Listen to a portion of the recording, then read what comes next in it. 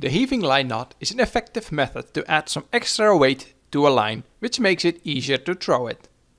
As an alternative, you can use the noose knot, which becomes undone when it gets stuck. First we show a short instruction video on how to tie the heaving line knot. And then we show you again how to tie the heaving line knot with clear step-by-step pictures. Alright, let's get started with the heaving line knot. You do need quite a bit of line to form the heaving line knot. The more wraps you make, the heavier the knot will be, and of course, the more line you will need. Form 2 opposing bites in the line. Now take the working end and stick it through the first bite. This forms a loop in the line. Next we will take the working end and go through this loop as shown. This is the first and most difficult part of the heaving line knot. Next we will start adding the wraps. Take the working end in one hand and hold the other lines in the other hand.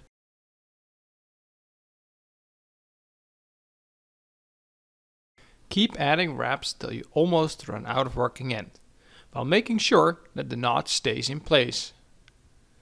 Do not make the wraps too tight, else you will have a hard time setting the knot when it's finished.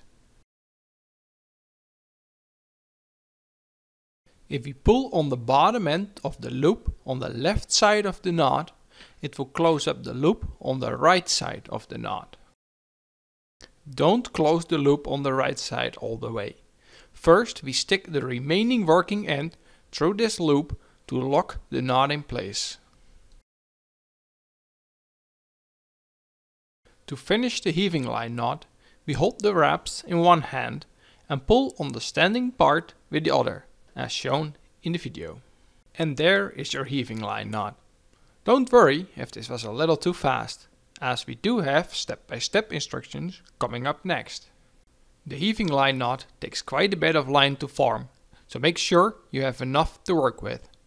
If you need a heavier knot, then you'll need to add more wraps and therefore more line. First we make 2 bites in the line, so you will end up with an S shape. The working end goes through the bottom bite. This creates a loop. Next stick the working end through this loop from below, as clearly shown in the pictures. Now we start adding the wraps. The first wrap only goes over the 2 bottom lines. The next wraps go around all 3 lines. Keep adding wraps till you almost run out of working end. Make sure not to wrap too tight, else you will have a hard time setting the knot, especially when you form a heaving line knot with a lot of wraps.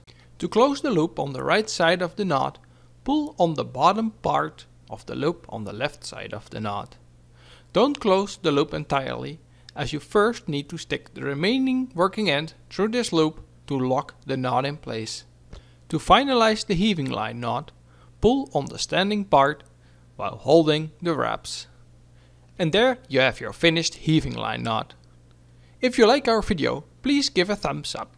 If you see anything we can improve on, then please leave a comment in the comment section below.